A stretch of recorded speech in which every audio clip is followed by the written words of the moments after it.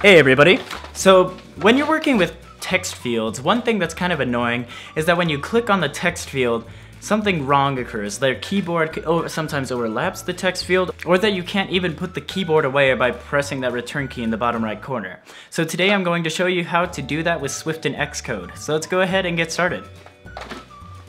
Alright, first thing we need to do is open up Xcode, create a new Xcode project, and this will be a single view application. Click Next, and our product name I am just going to call mine Text Field.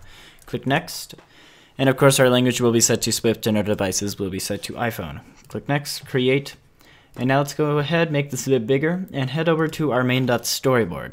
Now just to demonstrate what exactly I'm trying to fix, I'm going to click and drag a text field into the center of this, and then right click or control click and drag from this text field, and say center vertically, then center horizontally, so it's going to be centered right there in the middle.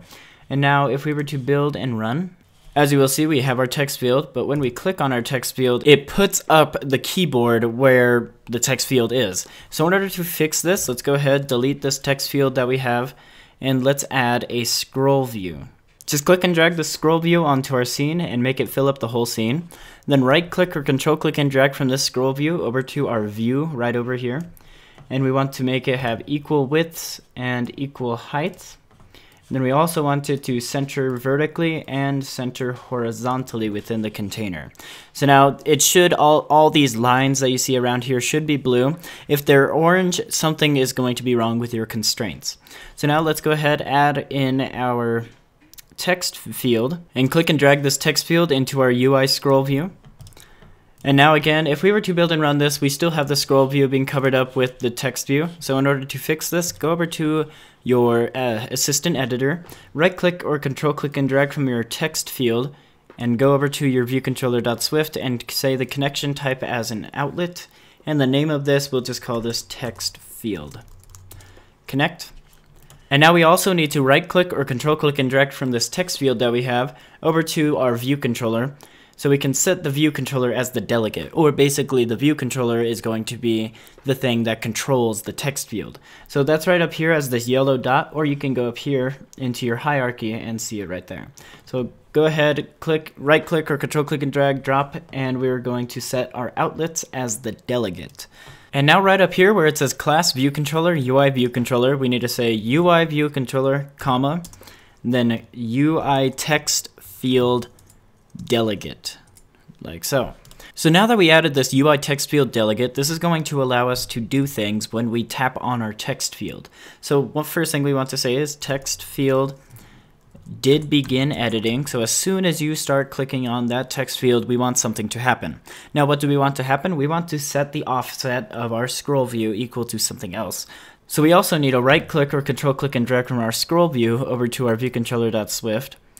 And this is going to call the name of our scroll view, and we're going to call this scroll view. Connect. And now we have the scroll view. Go down here to your text field did begin editing and say scroll view dot set content offset, and we're going to set this equal to a CG point make. And the X value we will keep at 0 as we want it to be centered still. And the Y value, we are going to increase it by 250, as that is the size of a keyboard. And then animated true. So now if we were to build and run this, it will actually change the offset of our scroll view.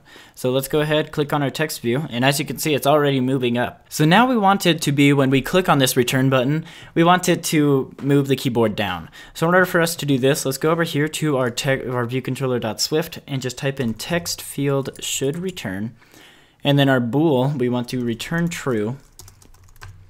So we're returning our bool to true, as true, that the text field should return.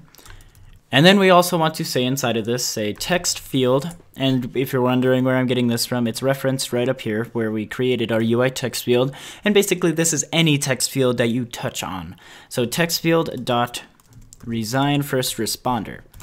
So as it plainly states, when we click return, we are going to return, the text field is going to return, and the keyboard returns as well. But as you can see, when I click return again, the text field doesn't go back. So in order for us to do this, let's say, go right down here and say text field did end editing. We want to basically copy and paste this scroll view.setContentOffset and we want it to just be 0, 0. So now if we were to build and run this, we have it, so when we click on it, it moves up, and when we click return, it moves down. But now if I were to actually add another text field right up here, let's say add this text field, and we're going to right click or control click and drag from this text field and say outlets as delegate again. And also make sure that your text field that you just created is inside of the scroll view as well. Let's build and run this. And now as you will see, when it's built and ran, we click on this top text field, it goes out of our scene. So in order to fix this, we need to go back to our view controller.swift, and inside of our function text field did begin editing, we want to say if our text view with the lowercase t is equal to, and this is going to be equal to the text field with the capital T, meaning the bottom text field right down here. If it's equal to this text field, then we want to take our content offset and move it up 250.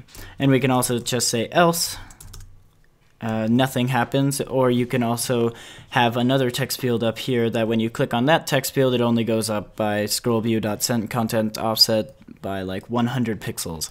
So it doesn't go up too far. Just an idea, but I'm not going to show you that. Let's go ahead, close that else statement, and if we were to build and run this, you will see that the scroll view is not going to go up for this top text field now. So there you have it. You can click return, click on this one, and it moves up. That's it for this tutorial. If you enjoyed it, be sure to hit that like button down below, and if you want to see more tutorials like this from me in the future, be sure to subscribe. Thank you all so much for watching, and I will see you in the next one.